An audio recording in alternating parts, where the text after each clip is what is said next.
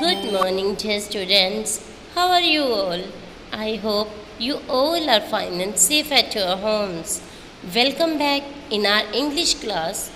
So, students, today we are going to start a new poem, a very beautiful and interesting poem, My Shadow.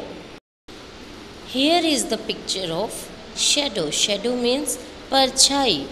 So do you know, whenever there is light, someone follows you? Have you ever wondered who it is?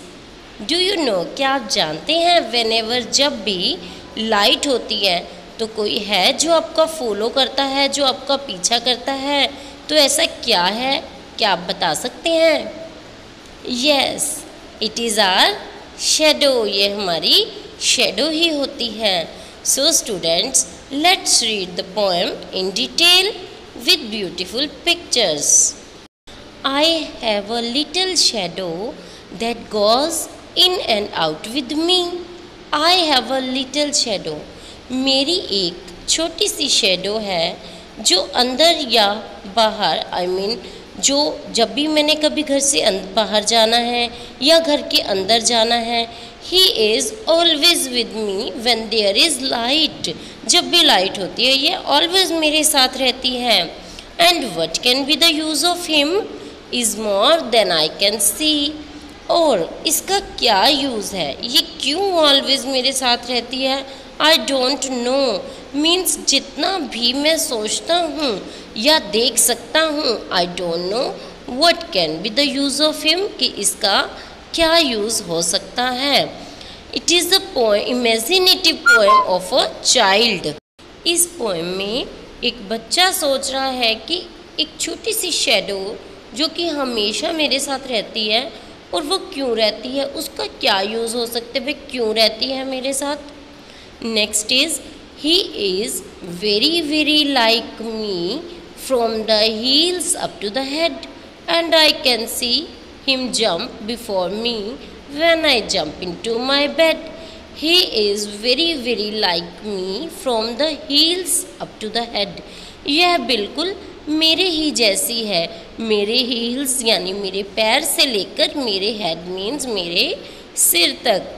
And I see him jump before me when I jump into my bed. और जब मैं अपने bed पर jump करता हूँ और देखता हूँ कि ये मुझसे पहले ही नज़र आती है मुझे मेरे बेड पर, मीन्स मैं बेड पर जब भी जंप करता हूँ तो ये पहले ही जंप कर जाती है. कौन जंप कर जाती है?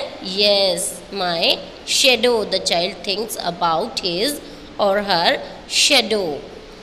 Next is, the funniest thing about him is the way he likes to grow. और सबसे फनीस्ट मीन्स सबसे मज़ाकिया बात क्या है कि उसका ग्रो करना, कि वो किस तरह बढ़ती है, उसका वे क्या है बढ़ने का.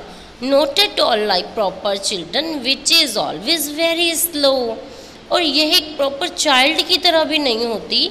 जो चाइल्ड होता है, जैसे बच्चा होता है, वो तो धीरे धीरे ग्रो करता है ना, बट ये क्या करती है, कैसे बड़ी होती है मुझे पता ही नहीं चलता. मुझे बहुत ही मजाकिया लगता है कि ये किस टाइप से बड़ी हो जाती है. For he sometimes shoot up taller like an India rubber ball, and he sometimes gets so little that there's none of him at all.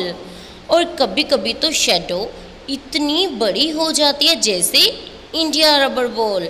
India rubber ball means a ball that can bounce very high. और कभी कभी इतनी smaller हो जाती है कि ये दिखाई ही नहीं देती, मीन्स पता ही नहीं चलता कि कब ये बड़ी हो जाती है, कब इतनी स्मॉलर हो जाती है, जैसा कि आपको पिक्स में दिखाया है. यस, तो नेक्स्ट है, one morning very early before the sun I was up I rose and found the shining due on every buttercup.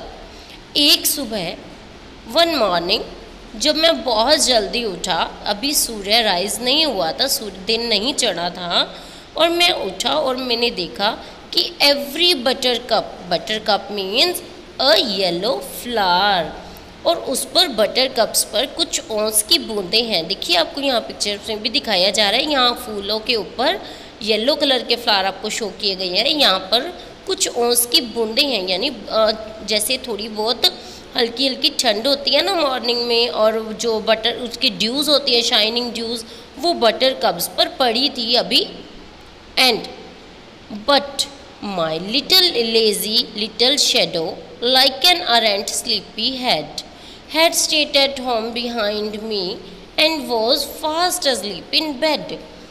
But देखिए, ये मेरी छोटी सी आलसी शेडो जो कि बहुत लेज़ी है, ये इतनी आराम से सो रही है और वो मेरे पीछे घर पर ही है, गहरी निंद्रा में, गहरी नींद में ही सो रही है। अरेंट स्लीपी हेड मीन्स क्या होता है? पूरी तरह से गहरी नींद में सो जाना। So students, in last line का क्या मीनिंग है? ऐसा नहीं है कि ऐसा हमें बताया जा रहा है कि शेडो जो है हमारी लेज़ी है। इस लाइन में चाइल्ड क्या एक्सप्लेन करना चाहता है कि जब चाइल्ड उठा था तो सनराइज़ नहीं हुआ था और लाइट भी नहीं थी, और आपको स्टार्टिंग में बताया है कि लाइट शेडो कब दिखाई देती है? जब लाइट होती है, और उस टाइम लाइट नहीं थी तो शेडो भी बेड पर यानी कि अभी दिखाई ही नहीं दे रही थी। तो इन लास्ट लाइन्स का यही मीनिंग है। तो इस लास्ट लाइन में आप थोड़ा सा ध्यान रखना। So here are the new words. First is India rubber ball, a ball that can bounce very high. Second is buttercup, buttercup means a yellow flower. Third one is aren't, aren't means bed. So these are the new words. The beautiful poem My Shadow, it is written by Robert Louis Stevenson. So read it and recite it with explanation. Till then, bye. Have a nice day.